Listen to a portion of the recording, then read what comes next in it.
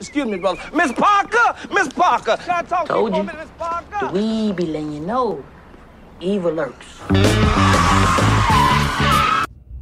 Ooh. Let me start this video off by saying I didn't vote for this woman. I saw the hook way before it came. I saw that she was running around here talking about some hot sauce. They asked her who her favorite living rapper was. She said Phife Dawg. The bitch is a con artist. She's a scammer, a sly, slick, and scandalous motherfucker. That being said, she's your vice president, potential president, right? This is a woman who they elected in based on her blackness, even though all the way prior to this election, she was a Indian. She has never really claimed black. She's claimed Jamaican, which, you know, there's Asian Jamaicans and whatnot, but not black. Needless to say, she did go to HBCU. She's been qualified. She does some little jig. So in a lot of people's minds, she's black. She's a black woman, right? But okay, cool. She's a black woman. You elected her in the office. She got in the office with Sleepy Joe, right? And I'm not a pro-Trump fan. And don't get me wrong, I didn't go vote for Trump. I didn't vote for anybody because nobody gave me any indication that they were going to do anything for black people. So that's where my vote lies, right? But we're gonna move past that. Y'all voted this woman in only for her to tell you she's not going to do anything for black people. So I'm not going to sit here and say I'm going to do something that's only going to benefit black people. No. Boom. Just in case y'all didn't believe me, there's a receipt. But we're going to fast forward past this, right? It's my belief that Kamala is a pawn that was put on black people. And what do I mean by that? The political parties will give you somebody who is of African descent, who does not identify as black, instead of offering you tangibles for your vote. So instead of saying, hey, I will do this for black people, they just say, we got Kamala, she's black, hot sauce in my bag. And niggas fall for it every time. Did you know that it's okay to not vote if you're not getting anything for your vote? But back to Kamala. Kamala recently got up and was trying to push the vaccine on people. Alright, cool.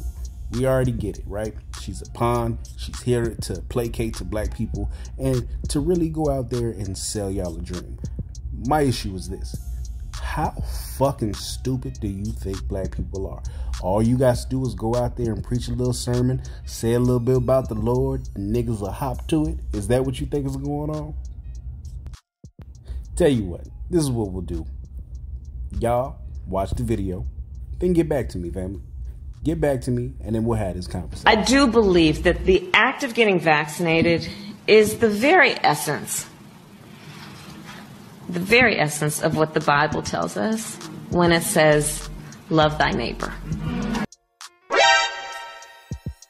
Nigga, what?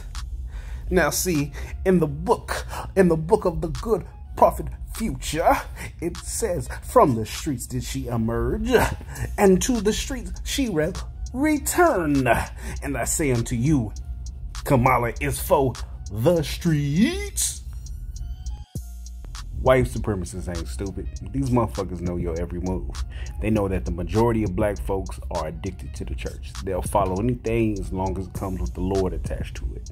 They also know that if they have somebody who looks like them, it can be claimed as black, they'll also follow that person.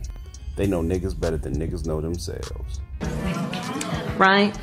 Because what we know is, one can ask, well, who is one's neighbor? Is it the person who lives to my left, lives to my right? I know them, may borrow a cup of sugar, right?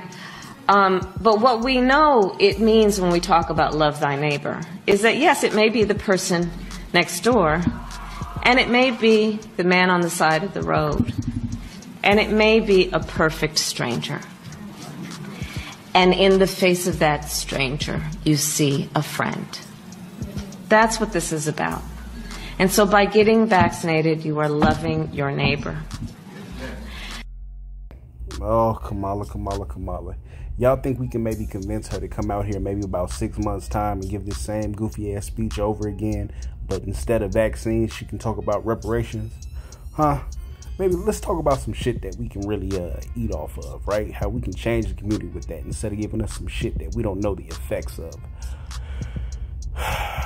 You know, y'all can fall for the okie doke if you want to, but at this date, it's real late in the day, right? It's real late in the day at this date and time. As far as I'm concerned, if you're not doing anything for black people, stop trying to force black people to do some shit that's going to benefit white folks, white people in general. But yeah, that's it. I'm spent. I know I said some crazy shit, but guess what? If I ain't shit, you ain't shit for watching.